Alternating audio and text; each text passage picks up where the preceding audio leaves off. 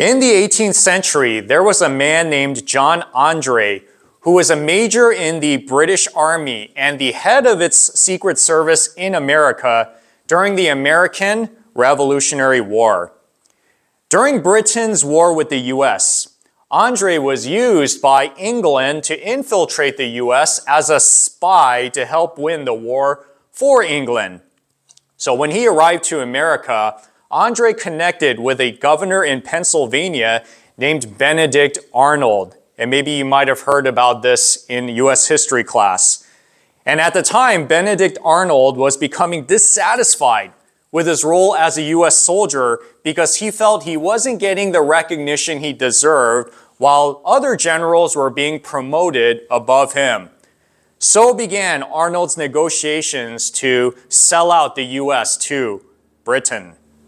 In 1780, John Andre was captured by American soldiers after they found papers in his shoes which explained how the British spy, Andre, came from a secret meeting with Benedict Arnold, who offered to surrender the Hudson River fort to the British Army for a bribe of 20,000 pounds.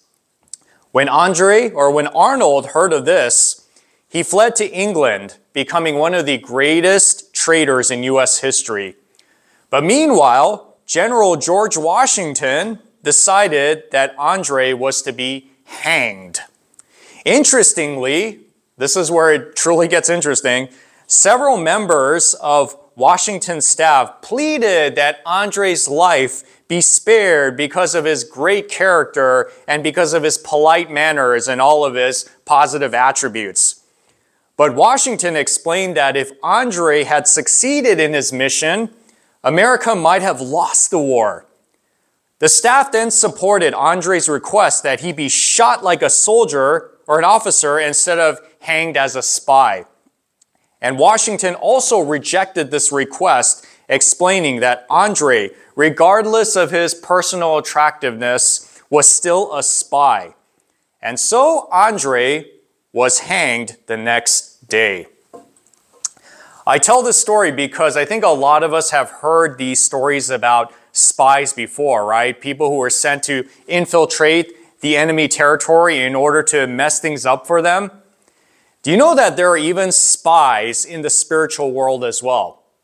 Yes, the Bible tells us this many times that there are even those whom Satan plants in churches in order to destroy churches from inside. If Satan can't destroy a church from outside through persecution and death, he can certainly send these spies inside in order to bring about confusion and to distort their gospel message. And the interesting thing is, a lot of these Christian spies are very attractive. They have really nice words. They're very winsome. But in reality, they're very dangerous to the church. And you know the sad thing is, a lot of churches actually accept these false teachers because they think, oh, it's okay, we're doing it all in the name of love and tolerance and acceptance. And it seems like a lot of professing Christians are okay with it. But Jesus sees this corruption and he says he will judge it unless the church turns from their wicked ways, which is what Jesus is going to talk about in today's passage in Revelation chapter 2, verses 18 to 29. So that's where you need to be in your Bibles. And like I said, we got plenty of Bibles back there in the back.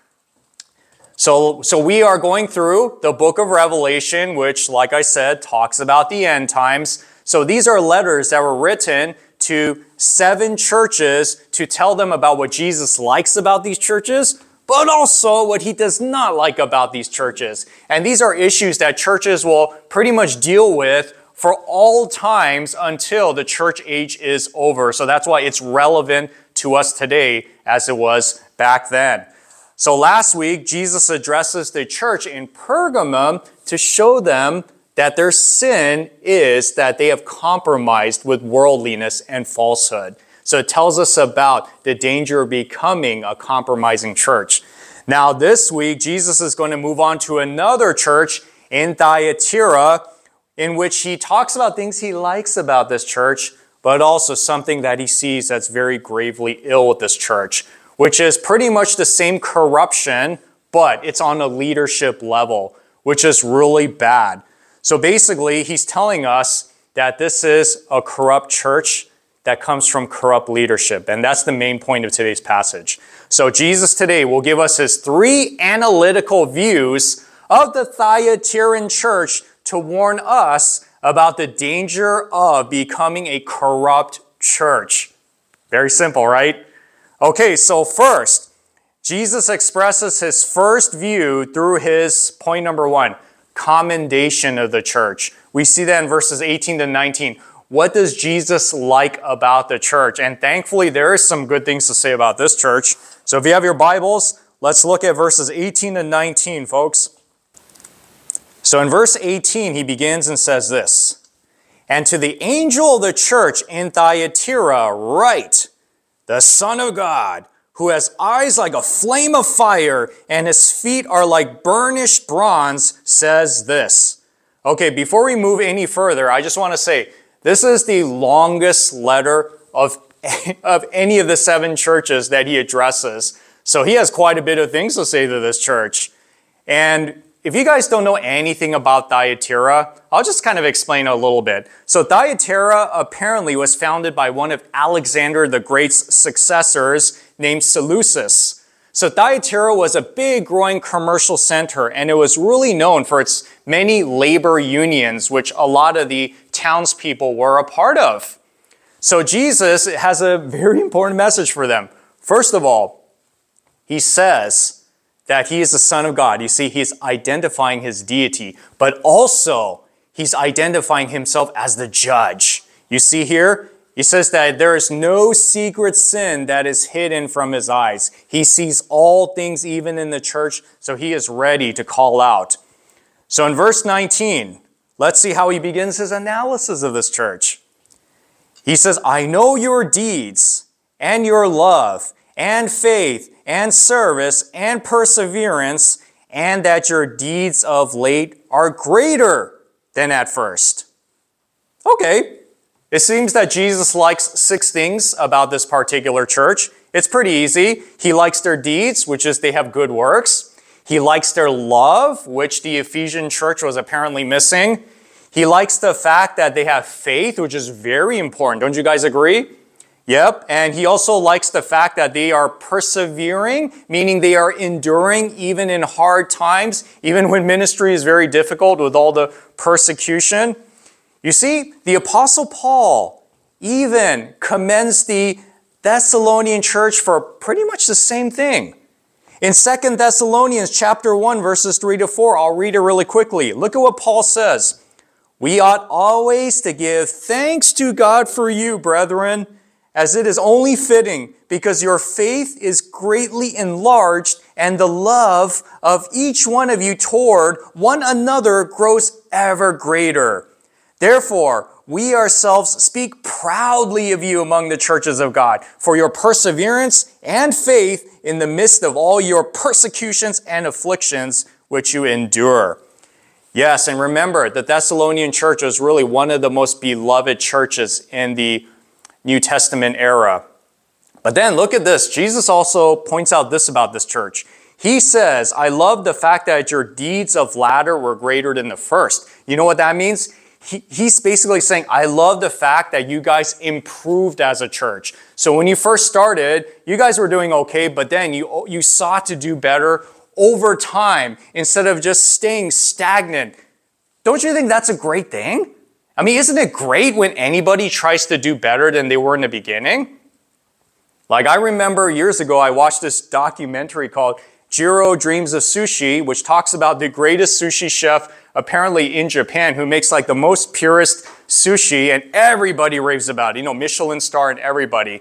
And you know, one of the interesting things that you'll see about his philosophy, even though he pretty much has got this recipe down from day one, he says that his passion every day, and he even thinks about it, is finding ways to make his sushi better and better and better and better.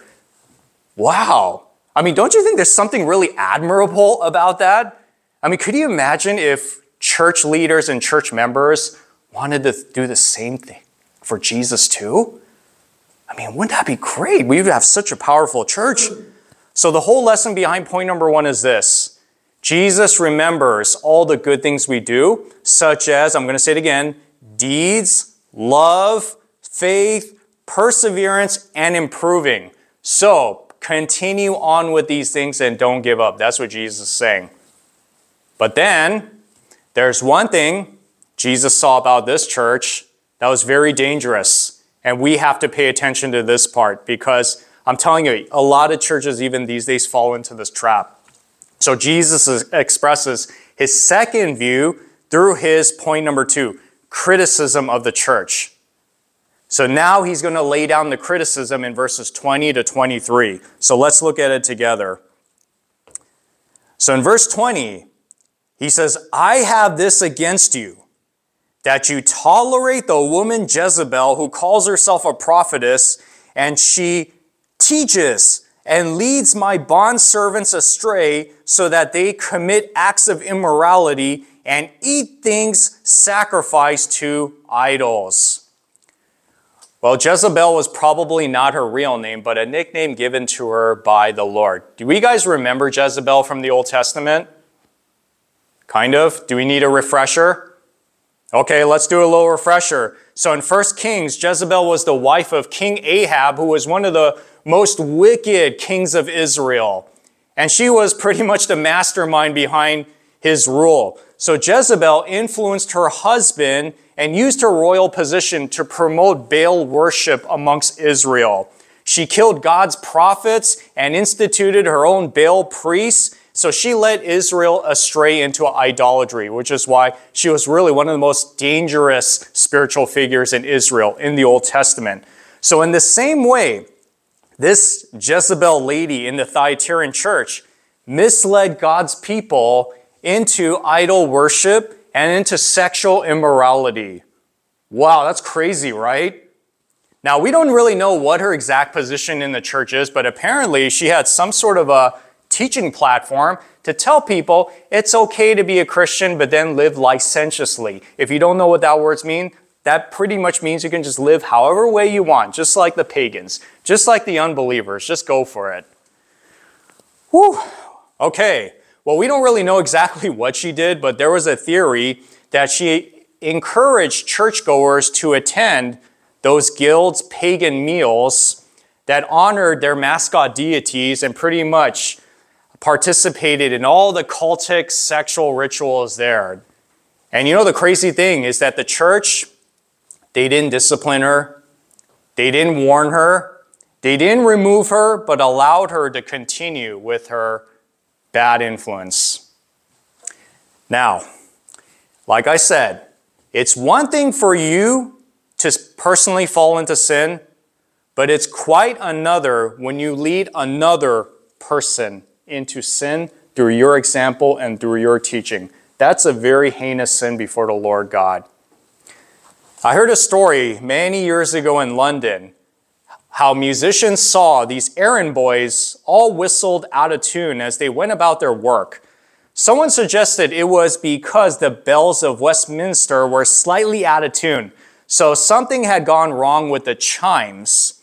The boys did not know that there was anything wrong with the tune and quite simply just copied the tune. So in the same way, we tend to copy the ways of those whom we associate with or those whom we are under. This is the reason why church leadership integrity is so important, because we set an example for other people to follow. So when you guys go to churches in the future, this is one of the things you need to look for in the pastor and the eldership team. So back then it was these issues, but today it could be many things. Like for example, it could be pastors who tell people it's okay to live with people before you're married or to sleep around with them. It's okay to support homosexuality or transgenderism. It's okay to go to those gay pride parades. It's okay to support abortion. In fact, it's okay to even curse and swear just like everybody else. You know, a lot of things that we see in liberal churches these days. It's pretty horrific. So what does Jesus say about this? In verse 21, he says, I gave her time to repent, and she does not want to repent of her immorality. You see, Jesus is so merciful that even with these false teachers, he still gives them time to repent and get right, even though he could have struck them down. But look what happens here. It says, she did not want to repent of her immorality. So verse 22, behold, I will throw her on a bed of sickness, and those who commit adultery with her into great tribulation, unless they repent of their deeds. And I will kill her children with pestilence, and all the churches will know that I am he who searches the minds and hearts, and I will give to each one of you according to your deeds. So Jesus is basically saying, because she didn't repent, the same bed of immorality that she led so many people to, I am going to put her in as well. She's going to suffer sickness and she will die. And not just that, he doesn't just stop with her. He also says the people who went along with her, who participated with her, will also experience the discipline of God. Wow, this is making my heart pump when I read this. So this just shows that sometimes the Lord will do this. Even today, at times he will do this in order to preserve the purity of the church, because the bride of Christ means so much to him. So the whole lesson behind this is pretty simple. He values doctrinal integrity as well as pure practices in the church, especially amongst the leaders. So this is something that I want to encourage you guys. Even if you're not going to go into ministry as a pastor or some important position, remember that these are sins that we can personally struggle with too. So we need to watch out that we don't call ourselves Christian, but at the same time have that spirit of Jezebel within us to think we can just go along with the world. But then Jesus will express his last analytical view of the church in point number 3. So he's going to give his command to the church, his final command to the church. We see that in verses 24 to 29. So let's look at it together, church. So in verse 24, he says, but I say to you, the rest who are in Thyatira, who do not hold this teaching, who have not known the deep things of Satan, as they call them, I place no other burden on you. Nevertheless, what you have, hold fast until I come. Oh, the good thing about this church is they actually had some faithful people inside. In 1 Kings, even though Jezebel instituted Baal worship and almost everyone just went along with the flow, there were about 7,000 Israelites who did not bow to Baal. And in this church, we had faithful members who did not bow to the ways of Jezebel. They were convicted of the word of God and they acted upon it. So Jesus says to them, good job. I don't want to burden you anymore. Just continue on this path all the way to the end. And then this is the reward. See, he always ends with the reward because this is really what should inspire us when we feel like giving up. In verses 26 to 27, he says, he who overcomes and he who keeps my deeds until the end, to him I will give authority over the nations. And he shall rule them with a rod of iron, as the vessels of the potter are broken to pieces, as I also have received authority from my Father. So anytime one of these letters ends to the church, he talks about the overcomer. It's pretty simple. The overcomer is the Christian, those who have placed their faith in Jesus and those who are being moved by the Spirit to do all these godly things. He says your reward is that you are going to rule alongside Christ in his coming kingdom. And we know this is going to happen. Because in the Old Testament, it talked about that so many times. In fact, in Revelation chapter 20, verses 1 to 10, after Jesus returns at his second coming, he sets up this kingdom that lasts for 1,000 years, and he needs people to minister all around the world, right? And that's obviously going to be us. So that's why, we have something great to be looking forward to in the future. It's not just getting a ticket and going to heaven, but just all the benefits that come along with it. The program of the coming kingdom. That's awesome. You see, in Psalm chapter 2, verses 7 to 9, this is when the Lord was speaking about Jesus, his son. He says, I surely tell of the decree of the Lord. He said to me, you are my son. Today I have begotten you. Ask of me, and I will surely give the nations as your inheritance, and the very ends of the earth as your possession. You shall break them with a rod of iron. You shall shatter them like earthenware.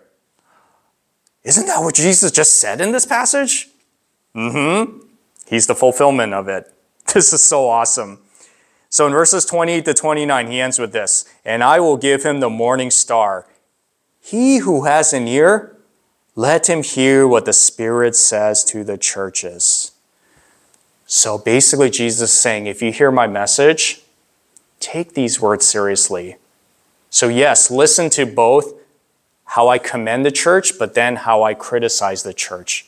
You really need to pay attention because these are issues that we will struggle with even now today. So in conclusion, in summation, once again, Jesus' commendation, his criticism, as well as command to the Thyatiran church, all shows us what Jesus loves about a church, but then also what he hates about a church. And we can't ignore that. So I want to challenge you with this in closing. So I know that we can walk away from here and just think that this is just a message about corrupt pastors, whether they be male or female. No, it's not just directed towards them. Of course, we do need to pay attention to that so that we know who to keep in office, obviously. But look at your own hearts to see if this is something that's true of yourself as well. Because I'm telling you, there are so many people out there who profess to be Christian, but yet the spirit of Jezebel was within them. That they are practicing sin, that they are telling other people it's okay to live like this, to believe this. All of these things that are so unbiblical. If that's you here today, then Jesus says that you need to repent today. You need to turn from your sin and you need to turn to Christ because he offers you eternal life. Because of what he did on the cross. That offers for everybody in the world. But he says in order to receive that gift, you need to repent and you need to trust in Jesus as Lord and Savior, and you will be saved. And not just that, but you will be given a new heart, a new spirit, so that you can obey the Lord and love the Lord. But then I also want to encourage you with this, Christians, brothers and sisters. We need to persevere in doing good because, like I said, this is really a problem that happens in churches and that can happen in our life too. So one of the things we really need to watch out for is sin in the church because if it goes unaddressed, it will destroy the church. And he's telling us, don't let that happen, no matter where you're at. Father, we thank you for this message that is really a serious reminder of things that can go wrong in a church. For even though there are so many good things happening in that church, but yet there's a cancer that's growing in there. That in this case, we see how these false leaders are misleading the people into sin. And you say that that is really a horrible thing. So we pray, Lord, that if we are guilty of being a hypocrite, if we ourselves are practicing unrepentant sin and maybe even encouraging and leading other people into that same sin, then we want to confess before you and ask that you'll forgive us and that you will please set our character right so that instead of being a Thyatiran church, we can be one of the churches in the Bible that you had only good things to say about. But until the day we go to be with you, we recognize that there are so many temptations and worldliness. We want to be on guard. So we pray, Lord, that you'll give us strength so that we can run the race and that we may rule alongside of you when you return and set up your kingdom in Israel and that your law will go forth from Zion to all the nations. We pray all this in Jesus' name. Amen.